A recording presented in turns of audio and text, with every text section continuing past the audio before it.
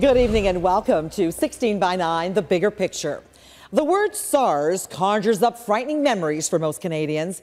It was a deadly virus that raced through the city of Toronto 8 years ago, killing dozens, making hundreds sick, and instilling fear.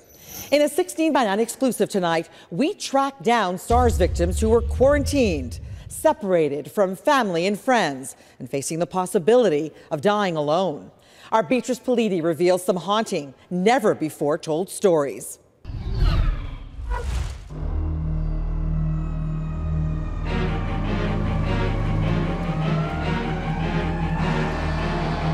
It's a new virus. It's a new pathogen. We don't even know for sure which virus it is. March 2003, Toronto is under attack by a mysterious new disease. It's very hard to stop. It's like a brush fire that's throwing off sparks. A virus out of control. A city under virtual quarantine. China, 4 months earlier, already in the grip of the terror. Thousands sick, many dead. For 3 months, they hid the sick and dying. Finally, February 2003, China reveals the outbreak. Doctors in this country and others around the world are rushing to identify a deadly mystery illness. There's a new outbreak. The control measures don't seem to be working. There's no vaccine to prevent it, and researchers around the world say no cure is likely anytime soon. It's too late. SARS, severe acute respiratory syndrome, is already infecting the world. March 2003, it lands in Toronto. Its first Canadian victim, a woman who died within days of returning to Toronto from Hong Kong. The chain of infection had begun. We don't even know for sure which virus it is. We don't understand what it does to people. Day by day, the cases mounted. The Ontario total of deaths for patients from SARS is now 9. Nurses, doctors, paramedics start gowning and gloving up. It was the spring of fear.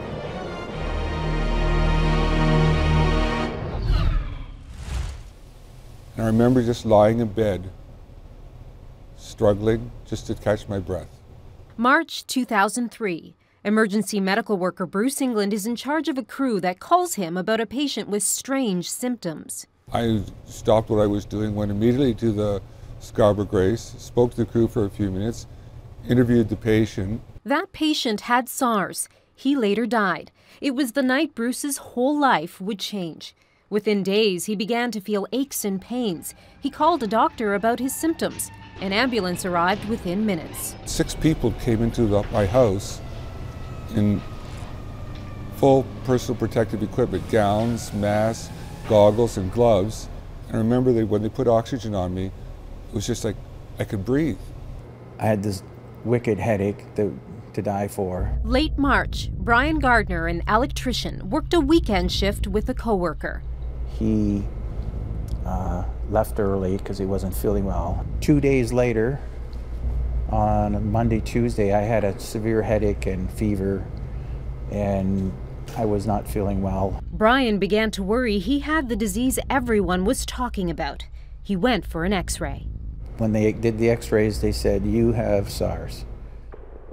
Everybody was sort of hearing about this, strange pneumonia, and, a strange pneumonia that had hit the Scarborough Grace. Nurse Lena Stewart was busy looking after patients. It was late March 2003, and she was worried. And I asked my boss, and I said, are we to be using masks? If you feel like it. If it makes you feel any better, you can wear masks. A few days later, she's on shift with a very sick coworker. I said to her, you look like hell. And she turns around and she goes, yeah, I feel horrible. The coworker had SARS. 2 days later, Lena got sick. You just whipped. You feel like you've been hit by a Mack truck and nothing's relieving it. And your joints were so sore. It was amazing. I'd never felt such pain. Childbirth was easy compared to the pain in those joints. That excruciating pain was SARS. You hear the words, but it was a disbelief. Bruce, Lena, Brian were about to fight for their lives. But the fever was so high that your body tuned it out after a while. You didn't feel the pain anymore. It wouldn't register. but you knew you were fighting for your life. A fight they would have to do alone, quarantined, cut off from family. They, brought me upstairs to an isolation room, I guess. The whole floor was like you were completely isolated. It was all plastic off with vapor barrier as you get off, I guess, the elevator. And that whole, I guess, area of the hospital was completely quarantined off. I remember a lot of the isolation, the loneliness of it. I remember sitting, it was one of the first times I was able to sit up in bed. And that probably took me an hour and a half to get the strength to sit up. And a nurse came in and sat down beside me. Double gowns, double goggles, double gloves, double face mask. She sat down on the bed beside me. She put her arm around my shoulder and said, "Bruce, you're going to pull through. You're a strong man. You're going to get through this." For a harrowing 6 weeks, SARS stalked its victims. In Toronto, over 330 people fell ill. 44 died. I guess we went through a war. A mental war. Are we going to die? Are we going to live? I went into a stage where I saw the light. I started to feel no pain, and then I saw the beautiful white light, and I guess I went out of it, or I was on my way out to heaven or something like that. Brian, Lena, and Bruce pulled through. As quickly as the crisis started, it seemed to end. Toronto declared itself SARS-free. Life in Canada's biggest city was back to normal. But the victims who survived the fight against SARS had more battles ahead. Coming up on 16 by 9. No one expected this of SARS. It's a severe pneumonia. People anticipated that after a year, people generally get better. This didn't happen with the SARS group. It's turned into a chronic illness. That's all coming up.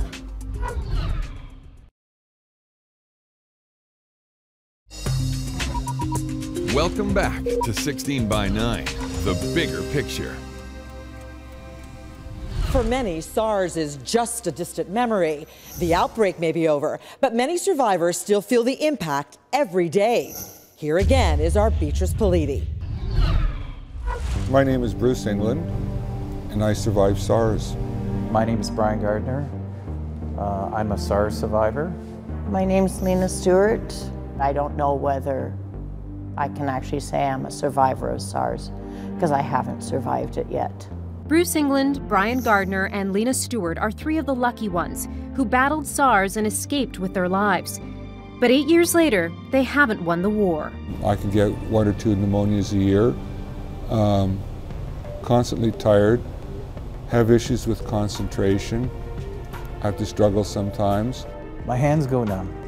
Cataract in one eye, and had that done in 2006, and now the other eye's going. I have arthritis and constant pain in all my major joints. Debilitating and puzzling symptoms. Dr. Paula Gardner is a clinical psychologist at St. John's Rehab Hospital in Toronto. No one expected this of SARS. It's a severe pneumonia. People anticipated that after a year, people generally get better. This didn't happen with the SARS group. It's turned into a chronic illness. Chronic illness that Dr. Gardner has studied with a group of SARS survivors for the last 8 years. You okay? Yeah, I just got a breath. They're in agony, physically and psychologically, but doctors cannot figure out why. We don't know if it was the viral infection causing these lingering symptoms or if it was the high doses of steroids that they were treated with when they were severely ill. Dr. John Patkai works with the same patients and is just as baffled. They seem to have been previously relatively normal people who got hit with a giant illness. There were aches and pains. There were cognitive problems. At this rehab gym, occupational therapist Elaine Chan tries to help SARS survivors get on with their lives. Mostly, she sees pain. It was very apparent that they would fatigue very quickly, and they would also have shortness of breath with just very light exercises, with light lifting, with light carrying. The clients were not able to concentrate for long durations. They could not concentrate on forming a grocery list. People see them and they look good, or they look normal, they look fine, and yet they're not. In fact, in 2007, 88% of the SARS survivors in the St. John's rehab program had failing health. In the country where the deadly disease started, China, things for SARS survivors are arguably even worse. Horrible, lingering symptoms. This photo essay says it all. Huang Hua and his wife got SARS in March 2003. She died. 8 years later, his bones are disintegrating. The best guess? It's from massive doses of hormones used to treat SARS. 发展起来真是特别快，完了就最后到拄拐，最后拄拐也不行了，最后到坐轮椅，到最后疼的时候连轮椅都坐不了了，就是20小时在床上躺着。 Yung Si-sheng got SARS along with 9 other family members. The disease decimated her life. 4月21号，我母亲就在协和死了。然后4月26号，我父亲就死在胸科了。等5月1号，我爱人也在胸科死的。5月3号，我弟弟也死了，都是死在胸科。Yung survived, but she is trapped in a living hell. 要说非典，从非典要是画一道界限的话，我们家可以说是从天堂一下到了地狱。Huang lives with the same scars inside and out. 我们从心理上、生理上，包括身体上，各方各面的，所以说他已经打上一个就不能磨灭的这么一个印记了。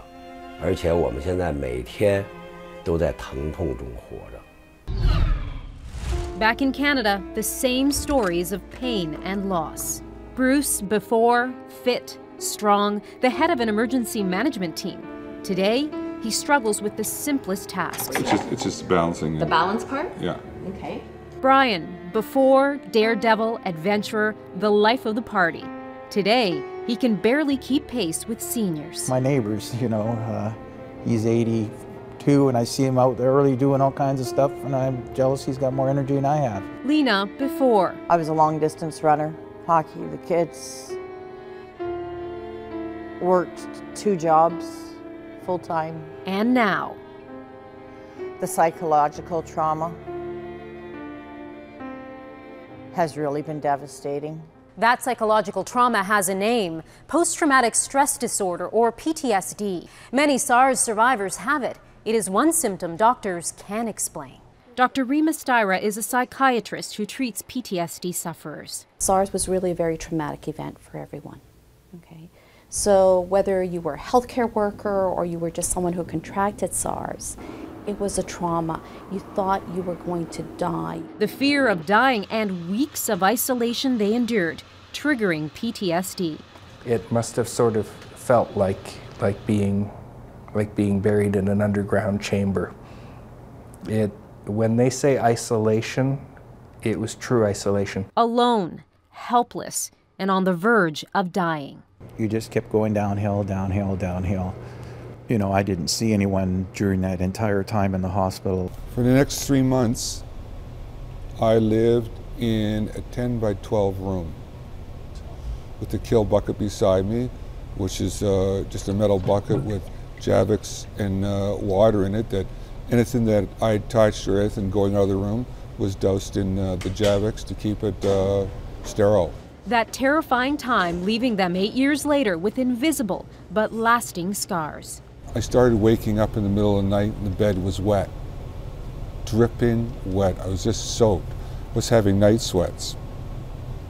Couldn't understand it, made no sense to me. I cried, and I still cry, because my friends and my colleagues looked up to me. I am no longer able to contribute to society in a working way. My career is over. So much is over for Bruce, Lena, and Brian. So much they can no longer do. They're angry about getting a disease they say could have been prevented, but even angrier about how they've been treated since. I can't say I'm not angry. I'm angry, that it happened. We've been forgotten. I am still dealing with the deteriorating effects of it. I think there was a lot of mistakes made 8 years later, there is still anger. 8 years since this, a deadly virus that hit without warning, a crisis that doctors say could strike again any time. I don't think that it's necessarily gone away to never come back. Brian, Lena, and Bruce hope if it comes back, their stories will serve as a cautionary tale. We can't fix our health, but maybe we can contribute in a way that our stories will impact decisions in the future to avoid things like the mistakes that were made. Mistakes that 8 years ago cost many lives. Mistakes that are still today ruining many more.